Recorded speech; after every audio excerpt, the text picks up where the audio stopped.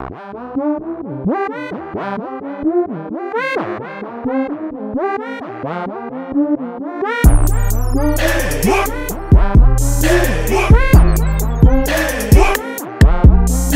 I will say is, some of those ethnicities and how they grow up in some of those environments, they don't put so much emphasis on material shit. They don't put so much emphasis on physical shit. And so now they are meeting people based on the people, and they settling down. So I'll give you an example. You can meet a Spanish girl and you might not be rich. You can meet a white girl and you may not be rich. And she may not necessarily be looking at this dude that got the fucked up sneakers on and immediately dissing him. In our communities, girls look at your sneakers and your teeth before they look at your anything. So this nigga got busted shoes on. Nigga, get away from me. Teeth? That's not fair because that's not true. Shoes. Oh, okay. Every race is doing it. Every race is merging into one race. Like, if she looks at your teeth, it's fair. Your teeth is different. Nails, too. Shoes. Like, yo, this dude coming to me with some busted shoes on, he can't get time of day. I'm lying. No. I think in some cases, and I think that depends on what that person perceives to be important about those shoes. But it depends, because I may look at it and be like, oh, you don't care enough about how you present yourself to the world. She may look at it as, oh, them sneakers from 5 years ago, you know? So I think does the outfit match? Listen to this. I think it just depends. And in our society, you are saying you don't care about how you present yourself to the world. In our society. That could be an urban thing. You start to level up into certain levels of society, and that money changes. Some of these rich motherfuckers are walking around with shoes that look like they got hit by a truck, got bit by a dog, they got ran over, and they going home to $4 million houses. The shoes are not a priority for them. And we immediately will look at somebody's shoes and say, oh, this busted ass nigga, he broke. He don't care about how he look. No, I care about how I look. I'm just running the Target, ma. And this is exactly why black people cannot have nice things or build any wealth. What's going on, YouTube? It's your boy Rome, back with another video. If you're new to the platform, welcome to the tribe. By the end of this video, hope you subscribe. Now, I want to go over this video with you guys that I came across, and this makes me so disappointed because it seems like no matter how many examples you give black people, they will never understand this.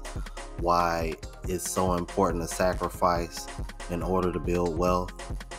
There's a video that's gone viral of a brother that was at a Whataburger and some females try to clown him for his outfit. So without further ado, let's go ahead and jump into the video.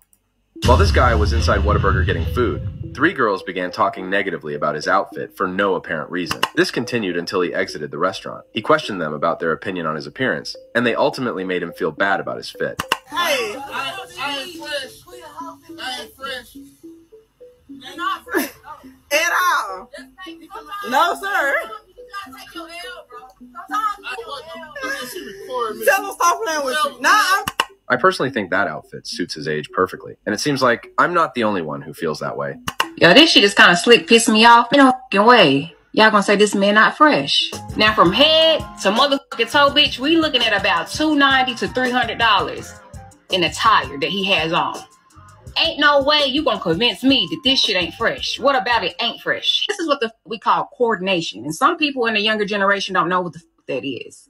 And he's at Whataburger. So what was he supposed to have on? Some Balenciagas? A 3-piece Steve Harvey suit? Like. Now, before I get started, I want to say, because I always get questioned a lot about stuff that I wear, because I get a lot of compliments on my t-shirts, you guys. I get a lot of my graphic t-shirts from places like Rue 21, Target, Video Game Exchange, Spencer's, places like that. Like, dude, you guys, these shirts be like 15, 20 bucks. You can go to Five Below. Some of my t-shirts are from Five Below. T-shirts are $5 a piece.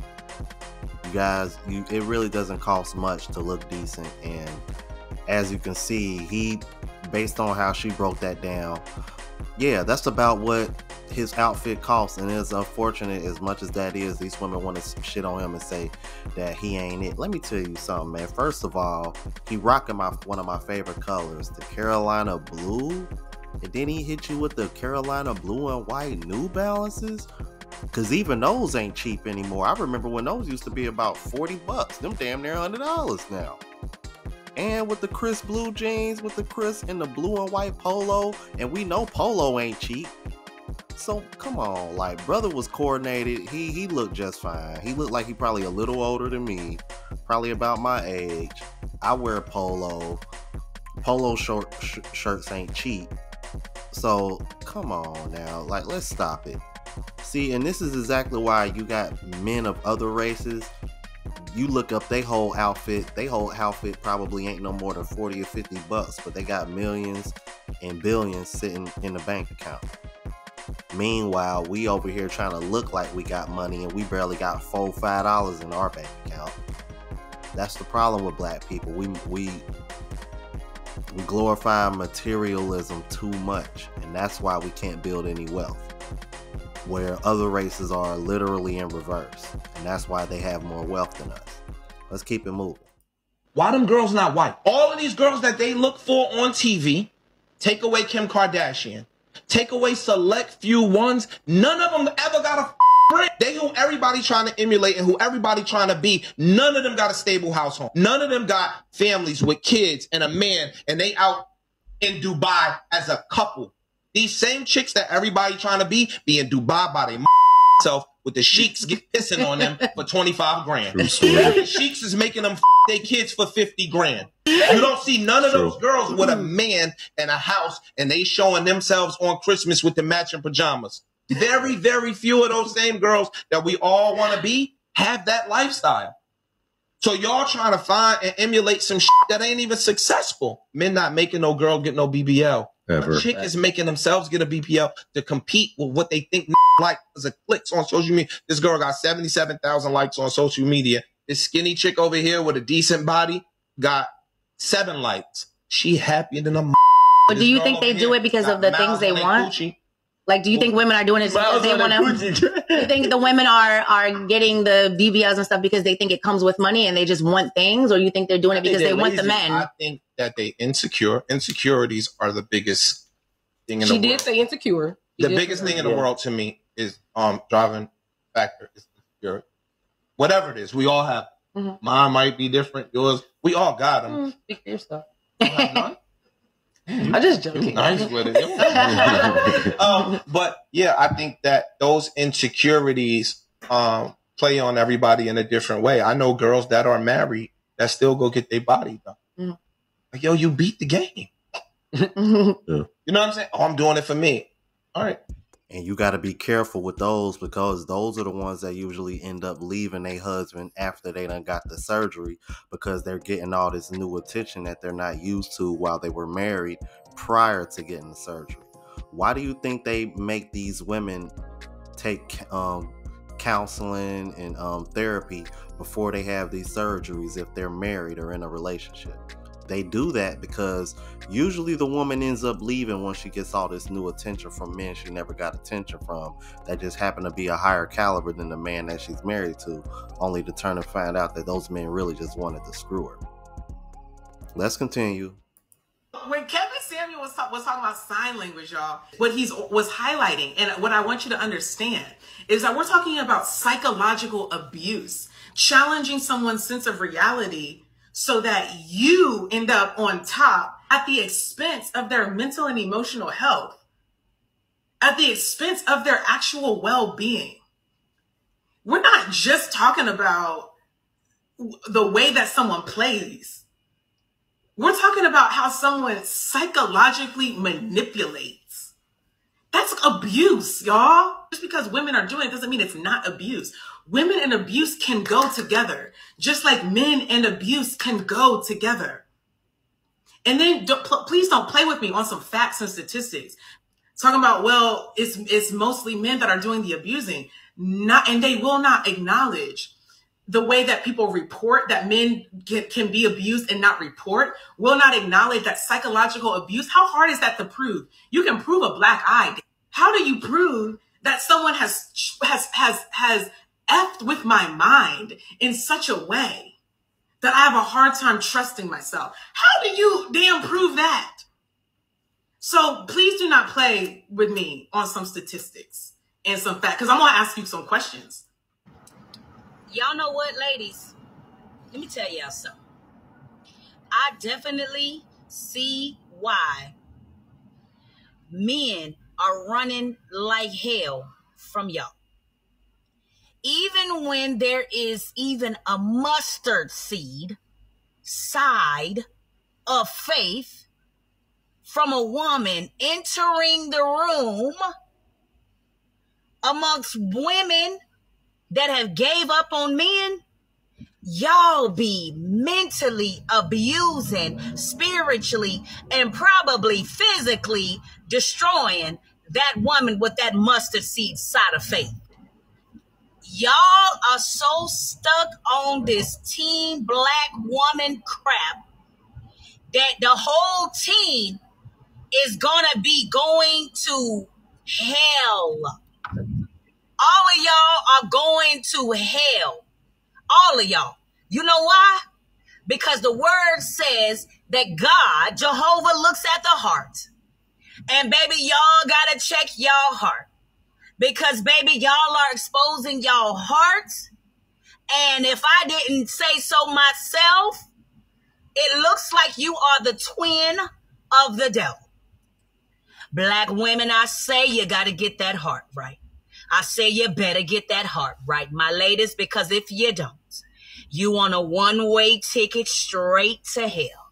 See, you got to get that heart right. Because, baby, you're going to be burning. Burning on the river. So I'm like scrolling down TikTok per usual.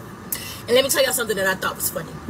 When women say stuff like, oh, he just did all that. Like, it'd be crazy how a lame, you would give a lame your number, and next thing you know what I'm saying, as soon as you give a lame a chance, he wastes your time. Like, what is you chasing me for if you knew you was coming to disturb my peace and all this other stuff? But it'd be funny because it'd be like, what I be looking at it as is like this. A lot of you little ladies like to get on the internet and portray to be something that y'all not. So y'all get up there, y'all act like y'all can cook, clean, y'all share all the girly memes, y'all, share all this positive quotes, and y'all be well dressed, well put, y'all look real clean, y'all look real settled, energy look like it's bomb. So of course if a man see you on the internet portraying yourself as such, damn man, you know what, Lily looks so nice, man. Every time I see her, she well put together, them kids be well put together, you know what I'm saying, she seemed like she got a positive mind, she's sharing all these nice, like she look like her energy and her mind is in the right place. Man, I could really use Lily in my life, man. Let me try to pursue Lily. So then he may take some time trying to be consistent and try to pursue Lily. And then then Lily give him the number. And then when he gets inside of Lily's space, now he's able to observe, damn, Lily really ain't as clean as I thought she was, man. I done seen her stick like 10 pieces, like, pans underneath the bed, man. That's crazy. Sit the fuck down and shut the fuck up. Damn. Lily talk to her kids like that? That's crazy, man. I be seeing her keeping them babies up. I thought she really had love for them, man. She be really coming at them kids crazy, man. Lily had never had my seed, man. I'm good on Lily ever getting pregnant by me. I'm going to strap up. Damn, that's crazy, man. Lily been on the phone with Shay and them all morning. Y'all done talked about everybody's business in these group chats, man. I don't want to hear that shit. Like, damn, can you get up and cook breakfast or something? You done sat up there and advertise how you can cook, but we ain't ate breakfast in like a week. That's crazy, man. Lily really don't be cooking like that. She only cook enough just to put it on the internet and really portray that she be in the kitchen. Man, I'm cool on Lily, man. And damn, man, Lily, every time I turn around, she asking me for something. Like, damn, I don't mind giving it, but I thought you got all these purses and all this designer and shit. Oh man, come to find out, Lily over there sharing clothes with, man. I'm good, man. I'm gonna just sit back, man, because Lily a little negative, man. She kind of bringing my energy down. I thought Lily was something I could use in my life, but she really ain't what I thought. I'm gonna back up some. Then y'all get mad. Oh, what the fuck you come over here wasting my time for? Well, baby, he didn't come wasting your time. He just didn't know that you wasn't who you portrayed to be. Y'all got to stop sending y'all representatives to represent y'all. Then when people find out who the real y'all is, they don't like y'all because y'all not who y'all actually present to be. Stop pretending. If y'all start stepping forward with who y'all truly are, maybe it'll give people a chance to really date you for who you really are and not for who you portray to be. But y'all opt out of that and y'all trick people out of knowing who you really are. Now you really negative as shit. You a terrible mom. You dirty as hell. You ain't got no money. You broke. A lot of y'all only like to take these pictures to make your image look like something that you're not. Then you get mad when Jerome don't want nothing to do with you. It ain't Jerome's fault. Wait a minute. Who are you? Nah, don't get me involved in this. I thought that was funny because when I heard my name at the end of that clip, I was like, hold on. Because y'all know she started following me on TikTok. So I thought that was a little bit, I just thought that was kind of humorous. But shout out to Chevy Caprice. That's with 2 V's. Follow her on TikTok, you guys, because I don't think she ever has a YouTube. But I don't know, man. Maybe one of these days I might try to reach out to her and see if she want to be on the channel, because between that and her following me on TikTok, I would not be surprised if she is watching. But if you are watching, I appreciate you and thank you. Let me know what y'all thought about this. If you're new to the platform, please subscribe. OGs, I appreciate the love and support. Make sure y'all hit that bell notification. That way I know what I'm uploading. Hit the like button because that helps with the algorithm and helps me reach a broader audience. Also, look out for the travel vlog channel, Unplugged Traveler. Link is in the description. Until the next video, y'all. Deuces.